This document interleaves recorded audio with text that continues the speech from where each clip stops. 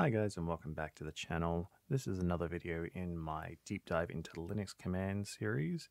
So in these videos I take one command and I do a deep dive in on what the command does.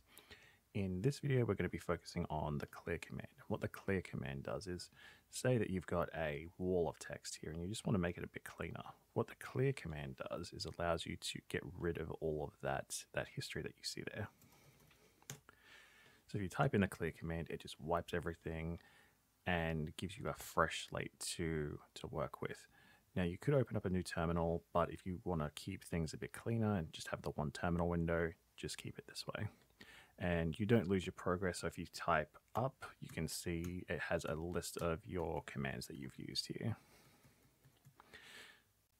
Again, like I said, just a quick video explaining the benefits of using the clear command in Linux.